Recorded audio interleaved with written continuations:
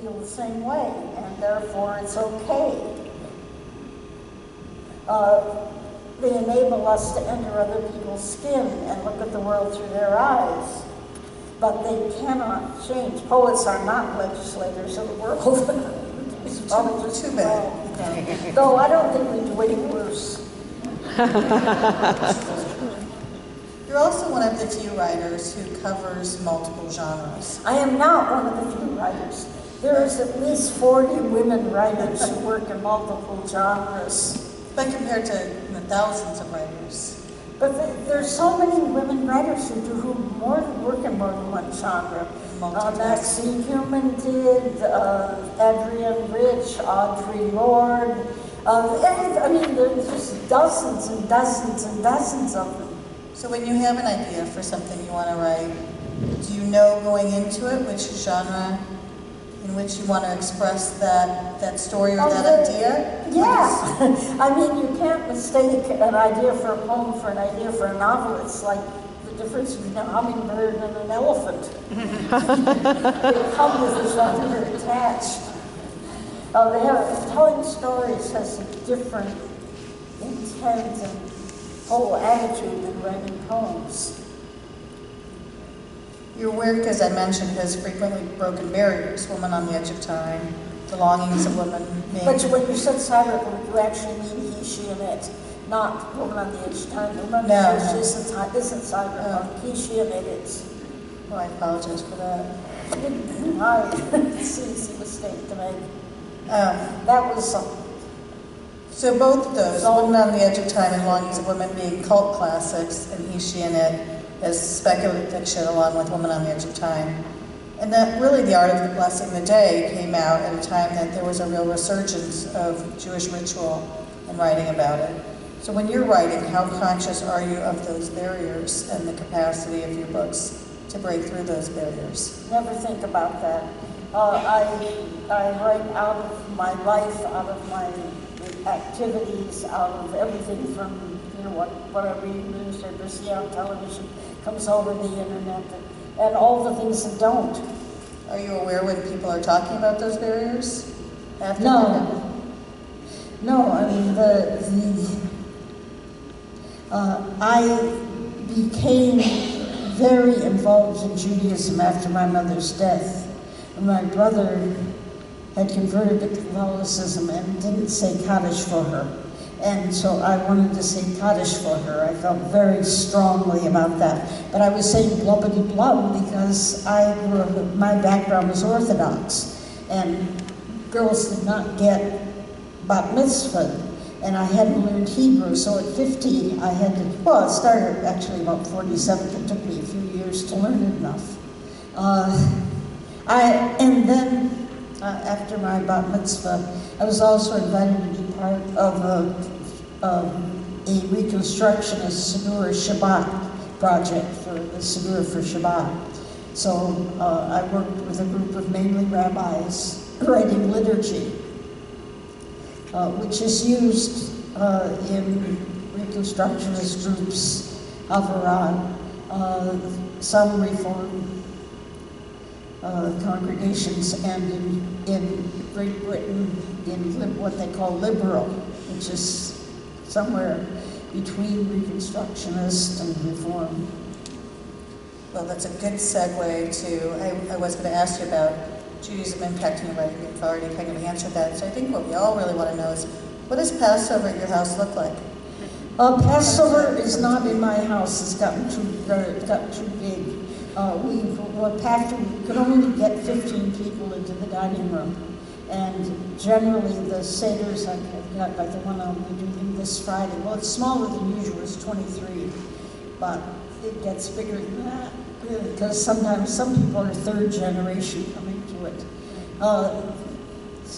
Last year someone came from London, people came from New York, Chicago. People come to this. I've been working on a Haggadah for 30 years. And Friday I'll conduct the Seder, everyone will read it. I change it a bit every year. It's sort of, probably 2/3 poetry by now. And I'll cook for it all day before. But fortunately, since he moved to the fire chief's house, it was a much bigger house than we do, and a huge combination living room, dining room, so we can set up all those tables for the people. I don't have to clean up anymore. Oh, I like that. That's the best part. Right now in Cape Cod. Okay, so now I want to give a chance to some of our audience. I want to open it up to questions. I think Scott's coming over with a microphone for people who have questions. You want to raise your hand? Scott will come. Just stand up. You're not in class. Just stand up and take a breathing. Questions for Marge? Just stand up. Here we go. I don't have a question for you, just a couple of explanations. Give him the mic. Thank you. I came to poetry late in life. I wrote my first poem when I was 50. And I remember I got a contributor's copy, and it was co-review. And on the cover it said, "Poems by Marge Piercy." It was the first poem I'd ever had published, and I thought, I've made it. And I should have quit while I was ahead. Years ago, I was in San Francisco, and I called a friend, Tom Gunn, who's a late poet from the San Francisco area. And he met me in a coffee shop, and we began to talk about poetry. And within just a few minutes, he said, well, really, here's all you need to know. And he reached into his briefcase, and he brought about three of your books out. And he said, just start reading these, and you'll learn more than you could anywhere else. And I thank you for bringing so much liveliness to your reading. It's not seen that often, and I appreciate it. Thank you.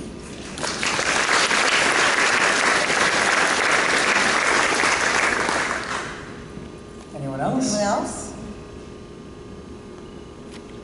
Don't be shy. Here we go, here we go.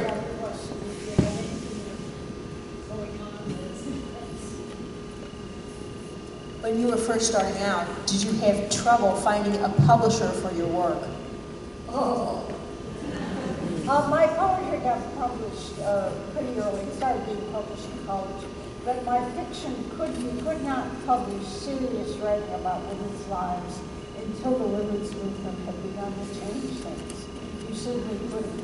The only way I got my first novel, the only way I got my first novel and published, and the way I got into the Paris Review, etc., was by writing in Mail Unicorn. Got another question over here. Coming to you.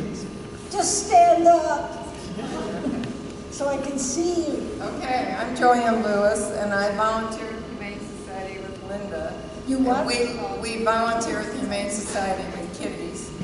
So I liked your poem about euthanizing.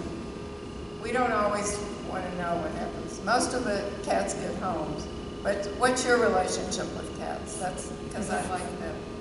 And then, of course, people don't understand when they bring it into regular shelters that the cats are mostly euthanized. Millions of cats and dogs are euthanized that way. And you don't take stray cats or community cats into shelters. TNR is what is required. Trap, neuter, release. Yes. For the That feral solves cats. the problem of overpopulation. For the feral cats that are... Yeah, for feral cats. Yes. But what's your... I support no-kill shelters. I'm on the board of one. I support, give money to another 4 or 5. No-kill shelters.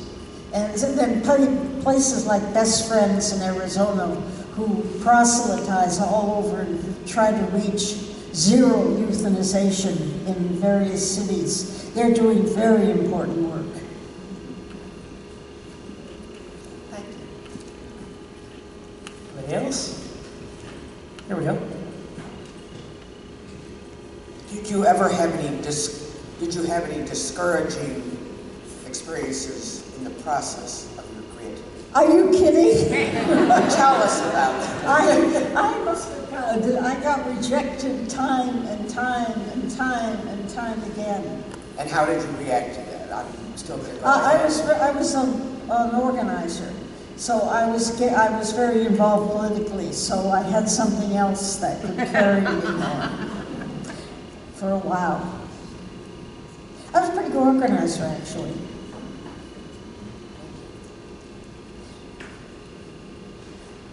Do you get your idea for a word to go on for a poem? Or do you sit down and think of, maybe I'll do it now, or are you walking around and all of a sudden something answers you? How does it begin? Poems, you mean specifically? Yes, it can come from anything. The genesis doesn't matter. But the poems can come from a rhythm that's in your head. They can come from an image. They can come from a phrase. They can come because somebody asked you to write a poem about something. Sure, all poets write occasional verse if they are professionals. You're glad somebody wants a poem.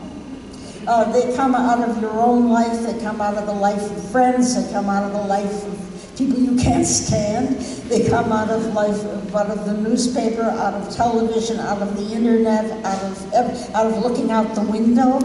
They come out of taking a walk in the woods, they come out of gardening, they come out of noticing climate change. They come out of deciding how you want to be buried. For instance, I'm very involved in green burial now. Now, of course, traditional Jewish burial is green burial.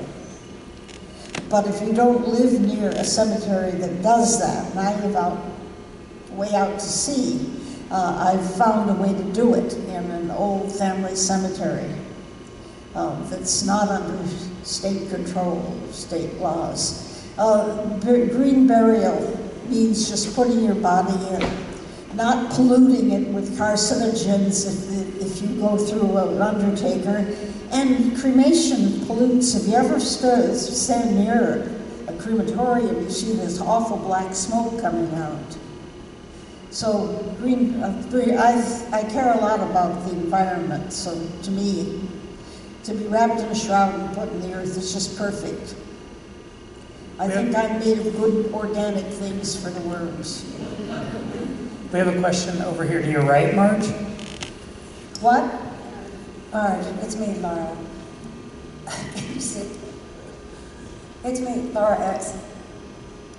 It's me what? Laura X. Oh! Your pen pal.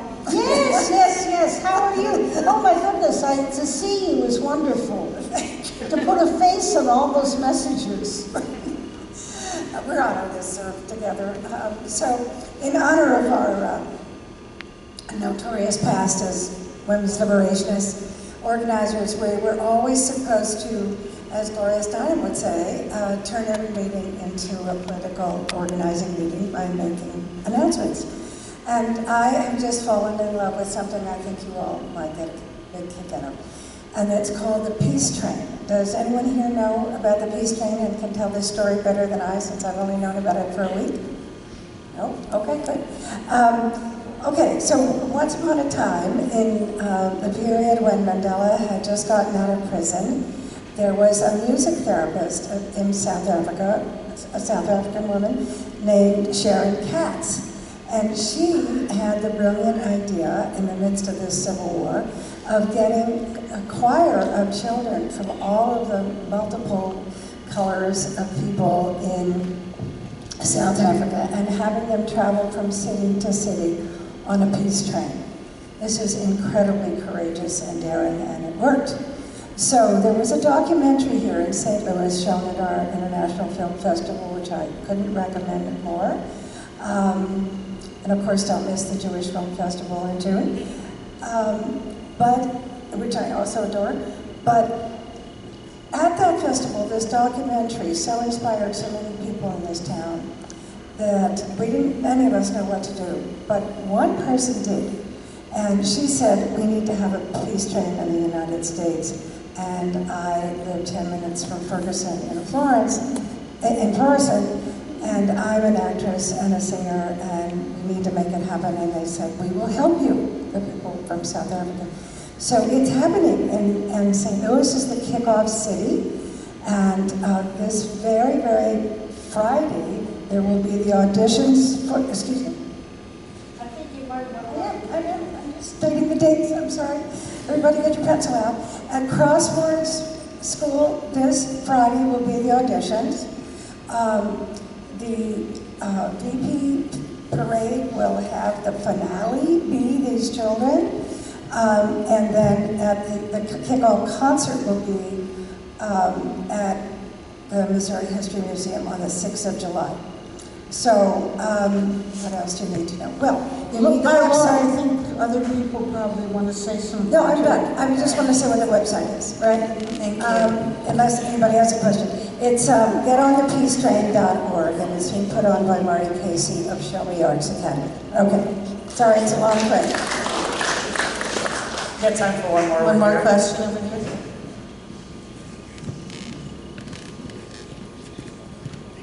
Speaking of poetry about people you can't stand, should we anticipate one about Donald Trump?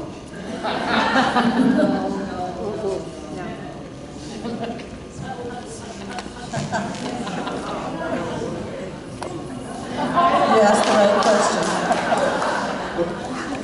There already is.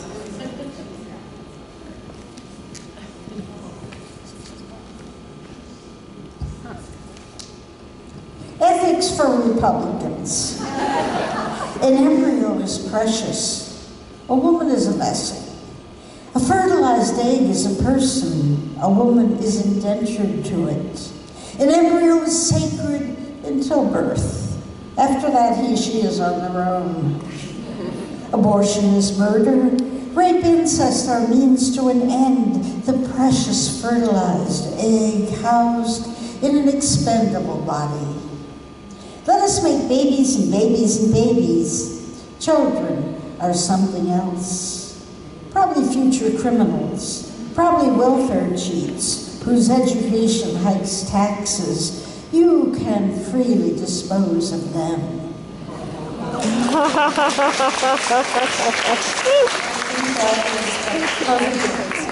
To end this portion of the evening. So it's getting a little late, and we want to save some time for Marge to sign books and for all of you to have a bite to eat. There's some dessert and coffee and tea over there.